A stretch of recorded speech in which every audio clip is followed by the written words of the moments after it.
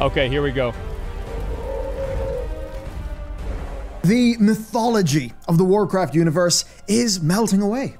What was once myth I feel is like now a character who we can meet.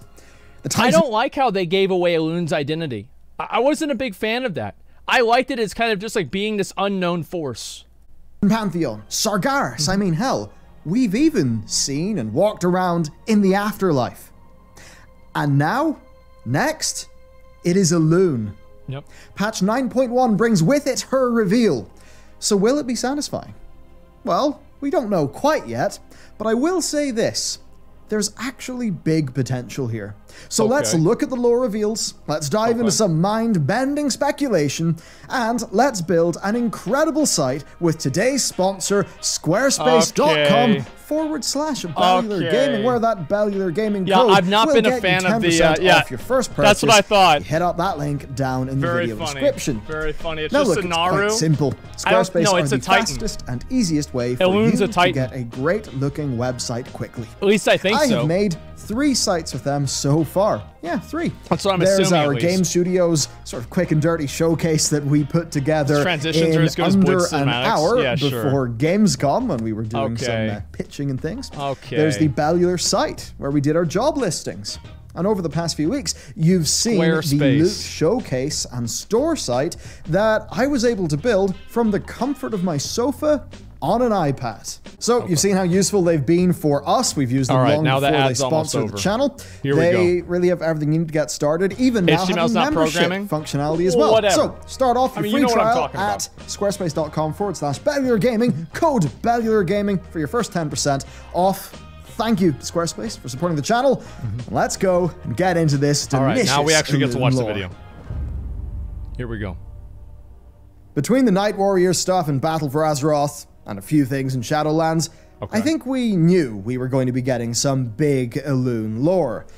The first hint of this, of course, came during the Night Fae campaign, and this is when the Winter Queen actually called Ysera her sister's pet. Yeah, her sister's pet. Initial theories pointed to both Elune and Aenar, the Titan, being this sister of the Winter Queen. But recent reveals have confirmed that it is, Elune. In fact, Elune.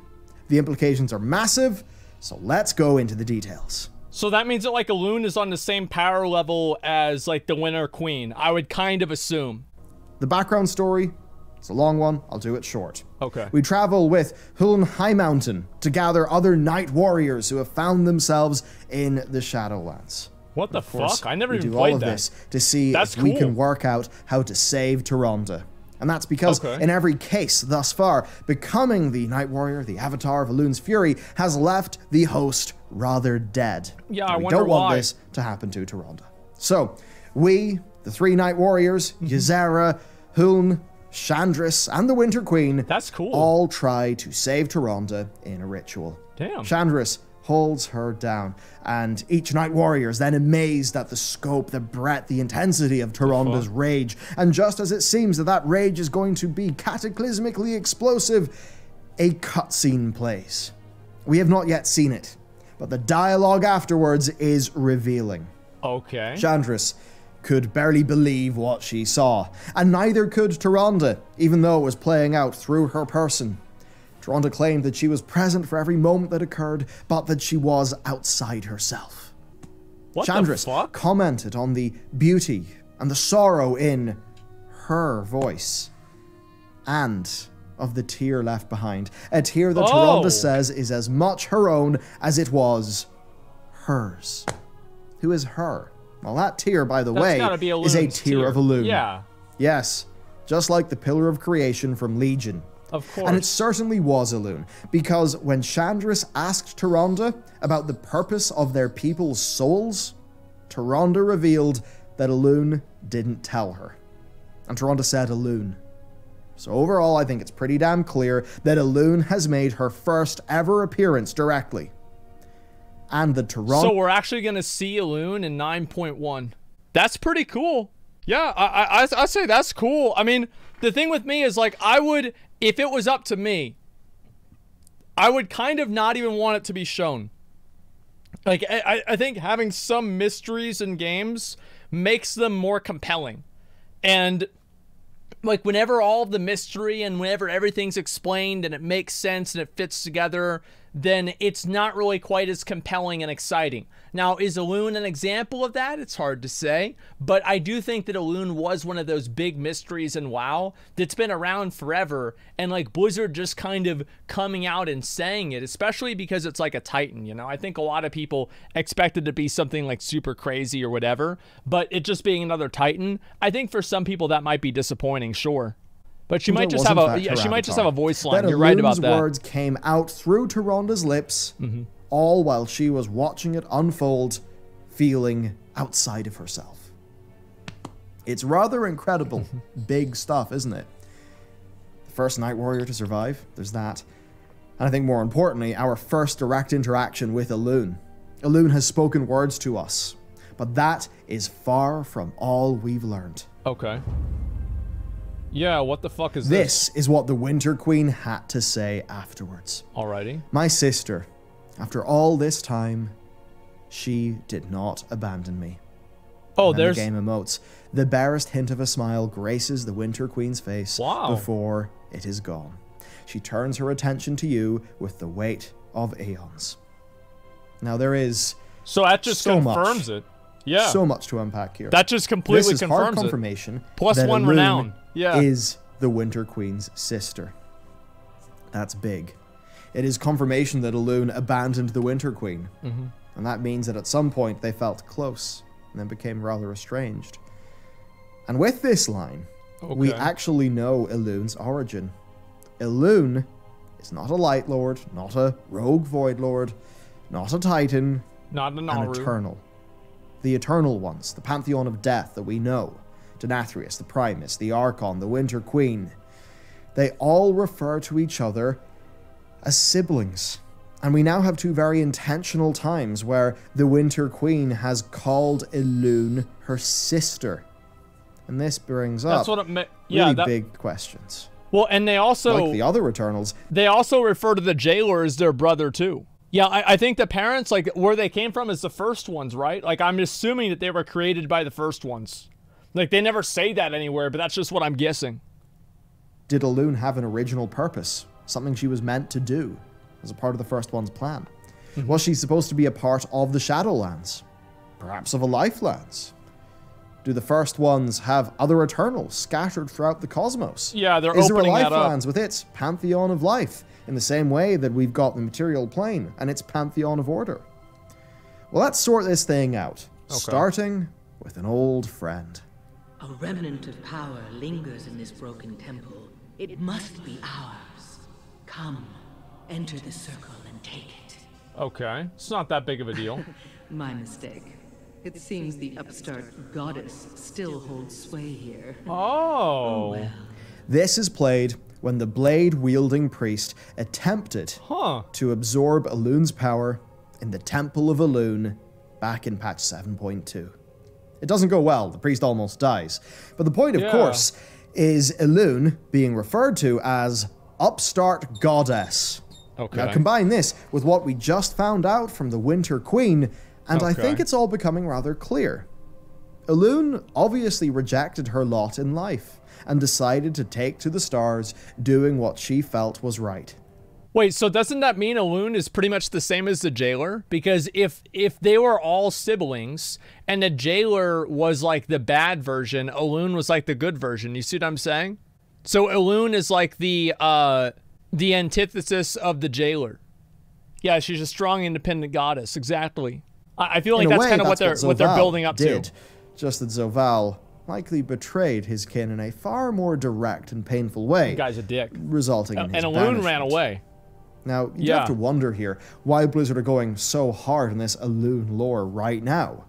You know, why we've got this event of Tyrande being stripped of her Night Warrior powers. I have to wonder, could it be that Elune is our patch 9.2 reveal? Is that a part of what defeats Zovaal? Elune finally returning to her people? To her place, her plane? It's hard to say. That's what it's got to be. Ian Hazacostas did say that patch 9.2 that's what it's got to be. Mind-bending and explosive. Yeah. You know, that the end of the raid would be incredible. But of course, let's not get too far ahead of ourselves, because we have so much to work out. Okay. Universal Warrior Let's God. look at what Elune has actually done over the years. Elune has been working with Order, the Tears of Elune. Where have we seen that before? Yeah. Of course, Legion. It was a pillar of creation. It was used to fight disorder. It was also used to order the planet. So yes, that is a direct link between Elune and the Titans, and it's one that goes way back because yes, those Tears of Elune were used in ancient times to order the planet. It was in fact Elune who taught the Kaldorei much, including Titan-forged words, potentially even the word Azeroth. Her acts spanned well beyond Azeroth, though. What the fuck? Khadgar, of course, discovered an ancient tome indicating that Elune created the Prime Naru. And later in the Legion expansion, a Tear of Elune is used to awaken Zira. Now that we, of course, know the Tears of Elune Naru are come from Elune and not Aenar, that makes complete sense. It makes the Elune to light connection even more clear, for it was her Tear that was able to reawaken one of her creations in Zira. Going cosmic, Elune has got confirmed worshippers everywhere. We have met Night Warriors from other worlds, and interestingly, they all call her Elune as well. So, like with Azeroth, could she have taken a personal interest in other races and worlds across the cosmos? I'm surprised Blizzard hasn't just like randomly thrown out other worlds and been like, yeah, this is another world that, you know, you just didn't know about yet, but now you do. Like, they actually haven't done that a whole lot. I mean, they're kind of doing that with the Ethereals, but I'm expecting that to happen way, way more. And, yeah, I do think they're trying to, like, make it more of, like, a, like, kind of expand the scope of what the lore is. At least, like, that's what it seems to me. Maybe even Argus was in the game, like, no, Argus has been in the game forever, man. Like, Argus is where the Draenei came from. Like, that was in the game since BC. Personally, as she did with Azeroth. Like, say, birthing Argus Cenarius, Invasions, good point. A wild Very god good point. who embodies his mother's boundless love for life. Yeah. And of course, his father, Malorn's magical connection to the Emerald Dream.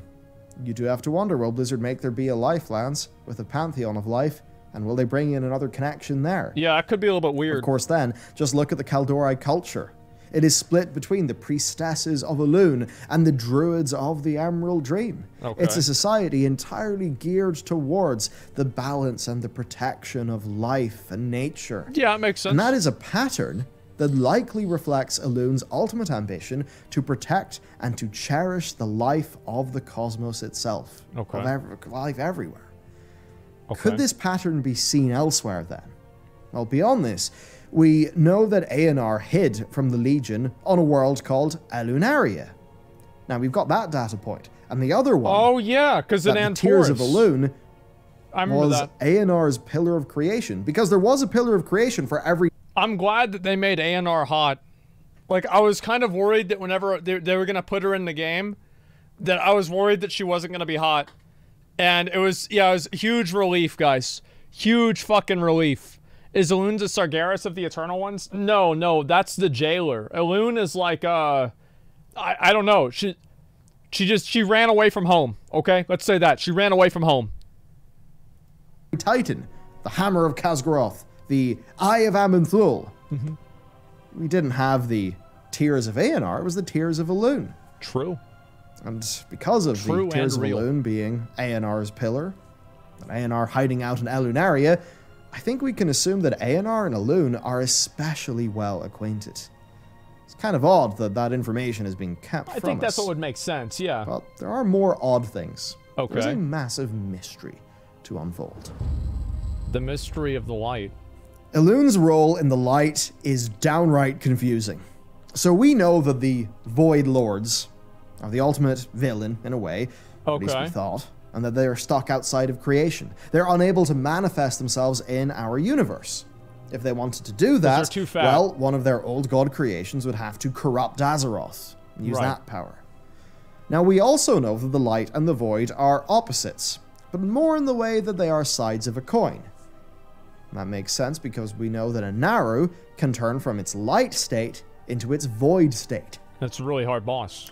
Oh shit, Elune created the Naru. Yeah. The Naru that can go void. if they get interfered with. Yeah, obviously. Double O shit. This is what Xalatath had to say about them. Okay. I know the Naru consider us horrors to be resisted. We do not share this view. They are merely beloved brethren that lost the true path.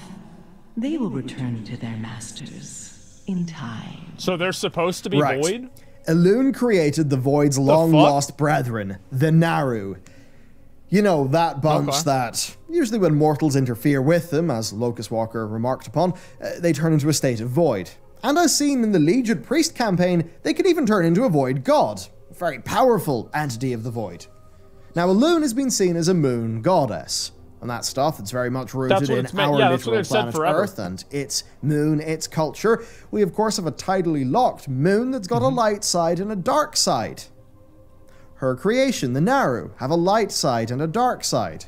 For Elune herself, we have seen both the serene goddess and the rage-fueled vengeful warrior. A light side and a dark side. So the Night Warrior was from a Void Lord?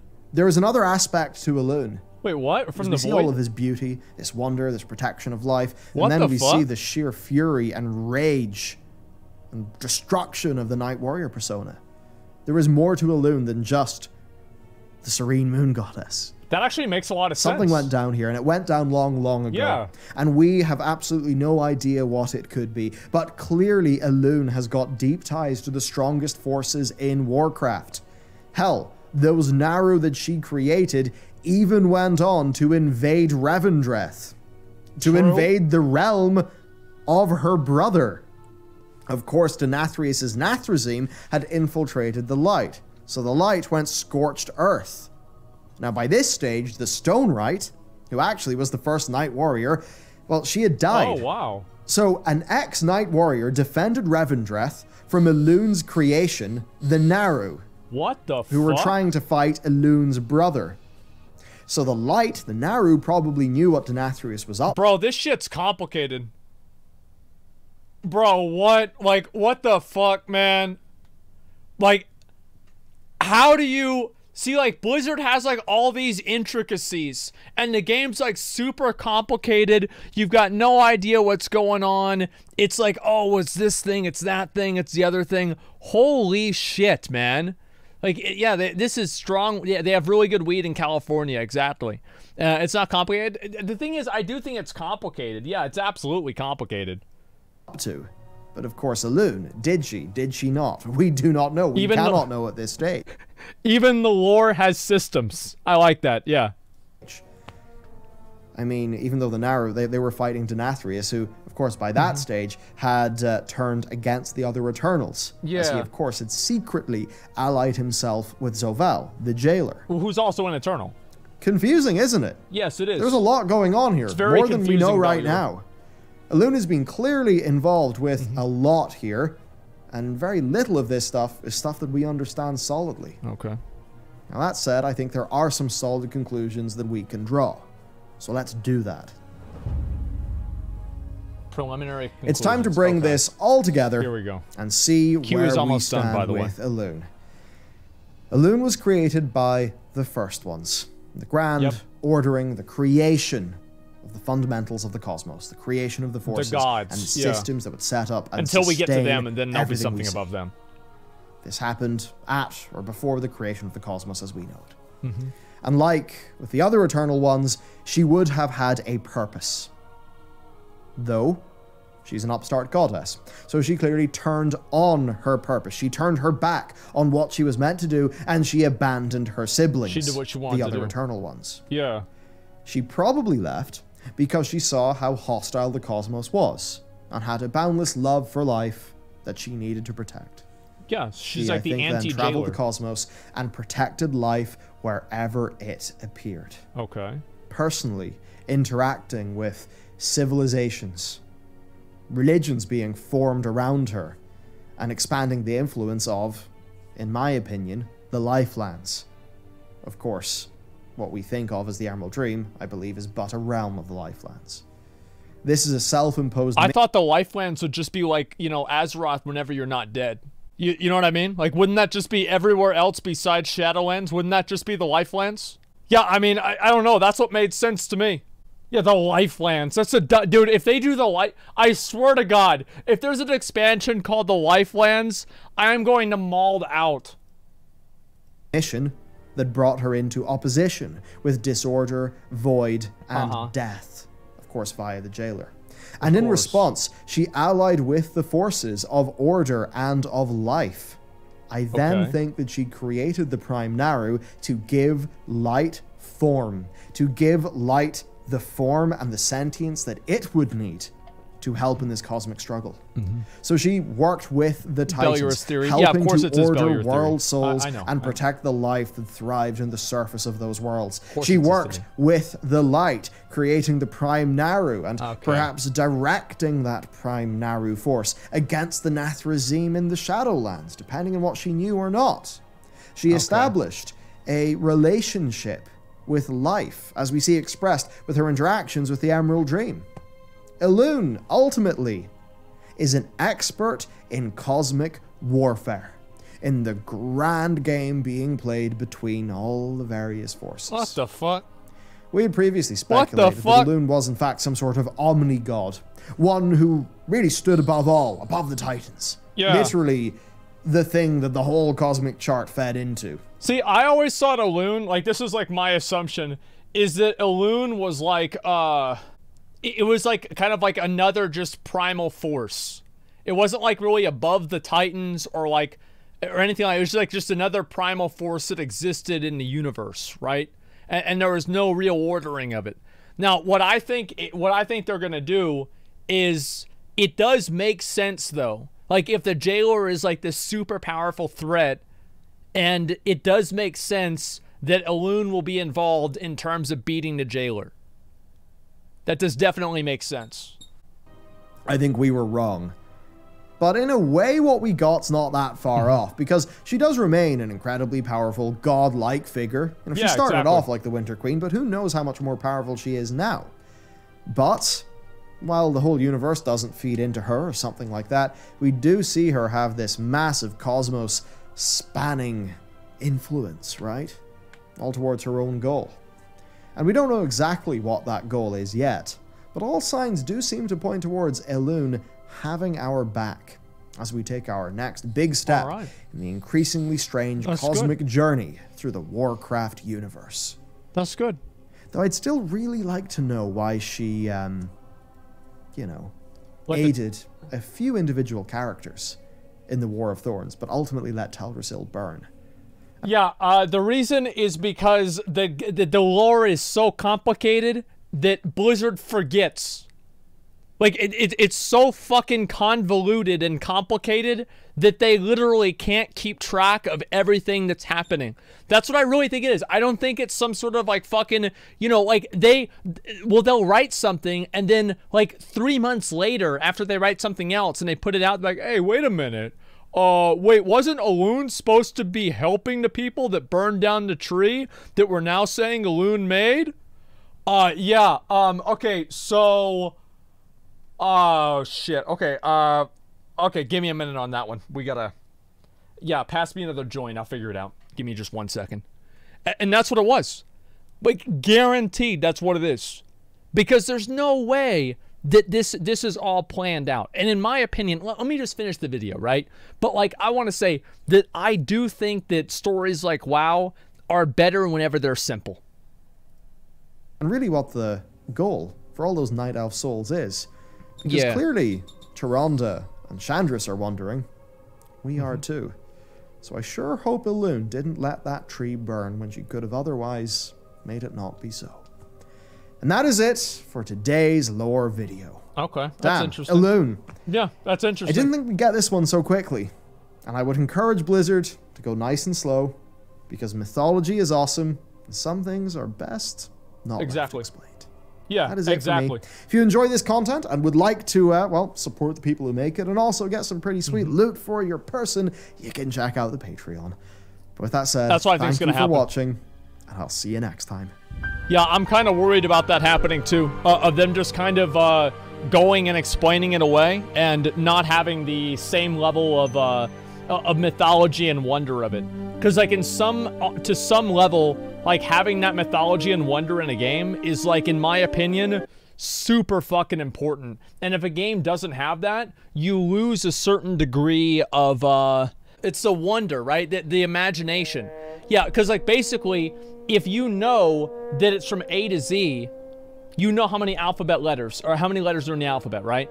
Or it's 1 to 10. But if you don't know it's 1 to X, you don't know what it's going to go all the way to, the open-endedness of it, I actually think really makes it bigger.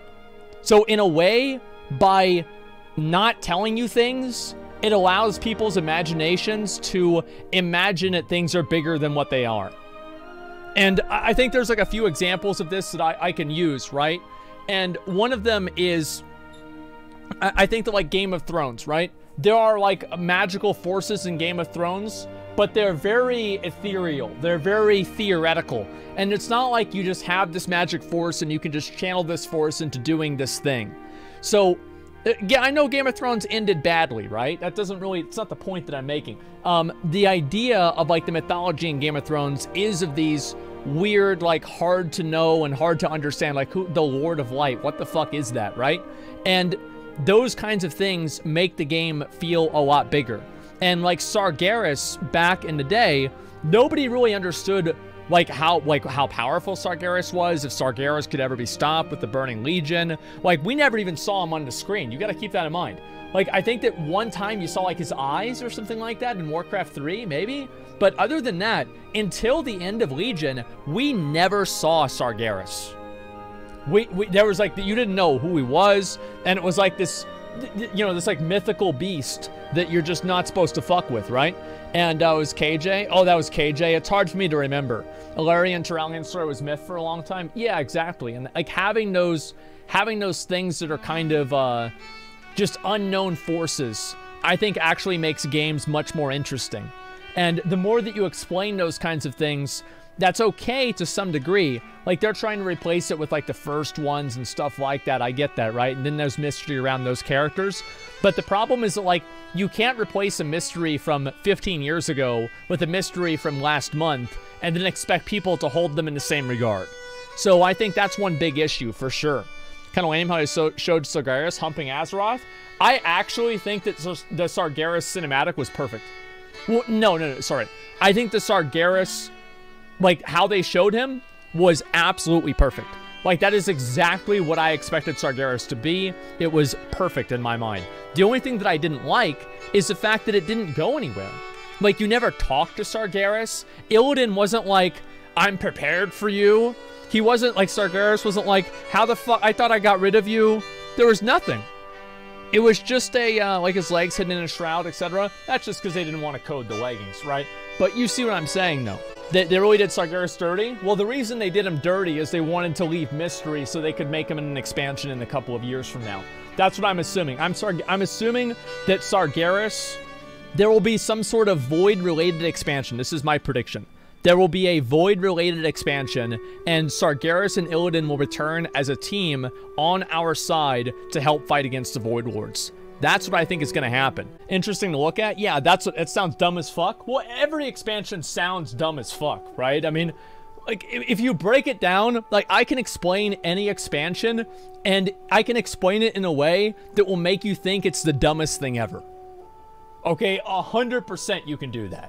Yeah, it doesn't mean it has to be dumb at all. Cataclysm? Yeah, there's a dragon that was somehow, he's so big that Azeroth, he destroys Azeroth just by flying around, and we could never see him, and somehow he made a deal with goblins that we never talked to before, even though goblins are in the game regularly. Somehow they all kept this secret that they were secretly armoring Deathwing, and then he flies up and tries to destroy everything. Yeah, the thing is, anything, you can make anything like that sound stupid. Is Illidan with the her? No, I think Illidan is, I always expected, so this is my opinion. I always expected Illidan to start, like, fucking have a romance with Maiev. You know, it's like the good girl finally fucking turns and starts dating the bad boy. Illidan loved Tyrande, though. Well, that's the thing, is, like, that just makes Illidan look like a pussy, dude. Illidan loves Tyrande? like, imagine getting cucked for 10,000 years. People start writing fucking manifestos at 2 years. This guy's been doing it for 10,000. Think about it, like the ultimate simp. Like, really, he is the friend zone for 10,000 years. No wonder he's fucking mad. And then she was like, I mean, you know, they could have hooked up a little bit while Malfurion was asleep or something, but she didn't even want to do that.